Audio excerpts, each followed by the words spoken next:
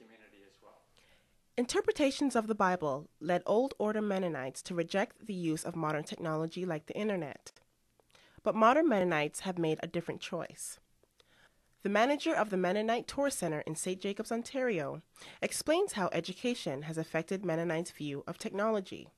Well, I think it comes by education, and that all Mennonites at one point just went to 8th grade, for example.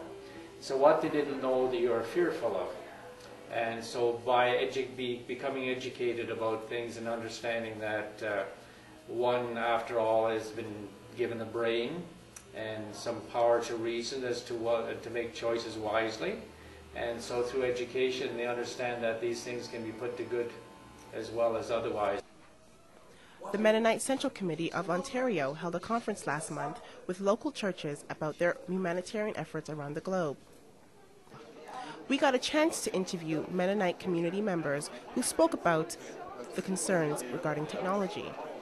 It's important to realize, and the Mennonite community needs to do this, that technology is not something to be feared.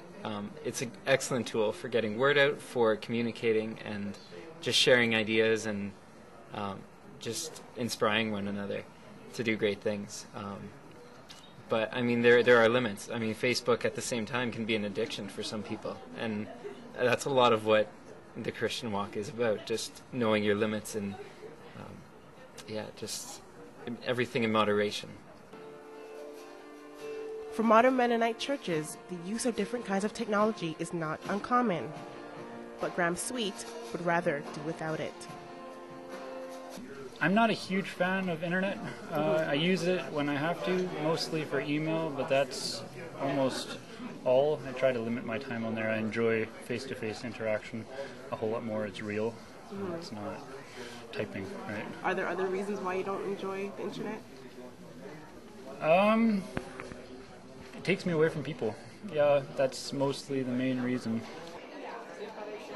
Mennonite churches find themselves catering to both people like Sweet and others who do embrace technology.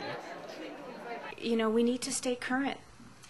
And while we have the old ones in our constituency and we have the old order, we do have people my age, people your age, who are on the cutting edge of technology and who rely on that as their main source of communication and information. And we have to acknowledge that and stay current, or we will lose that portion of the constituency.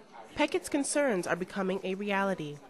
Mennonite churches are losing the attention of young people on the cutting edge of technology. Or they're losing a lot of interest with the young people and even young adults that are in their 20s and 30s. So I think the one day our youth pastor did a sermon and he said everybody who has a cell phone, take it out. And everybody who had a cell phone was allowed to text our pastor, text about the sermon or questions about anything, and he would read them at the end of the service, and that really sparked a lot of interest. And so I think that's a good thing because it's helping out a lot of people. While the Mennonite Central Committee is working to keep young people engaged, they also want people to understand the dynamics of their community. Probably the misconception is people not being close enough to the Mennonite community to realize how many different groups of Mennonites there are and how wide a range of Mennonites there are. And one of the things that sort of creates that range is the choices of which technologies to use and which ones not to use.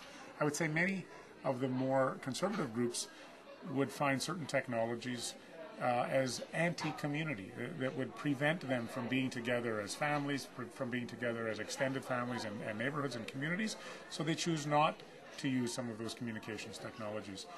We've made other choices about living more urban lives, many of us, and so we have found that used well, those technologies can help us. I would say we're new at using them, we're not experts. I'm Monique Johnson, reporting from the University of Western Ontario's Graduate Journalism Program.